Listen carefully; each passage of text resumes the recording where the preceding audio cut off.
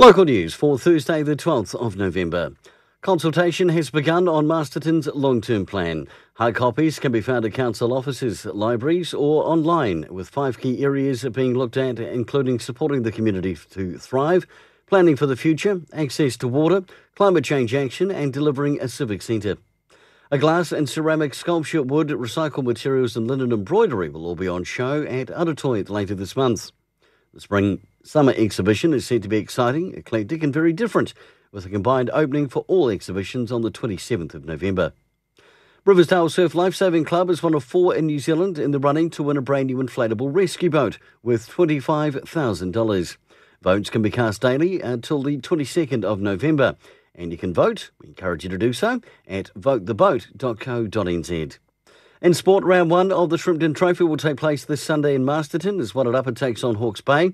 The City Women's Inter-District competition is played over 6 rounds, with the first ball set to be bowled this Sunday at 11 a.m. Kia ora for local news and sport. I'm Brent Gare.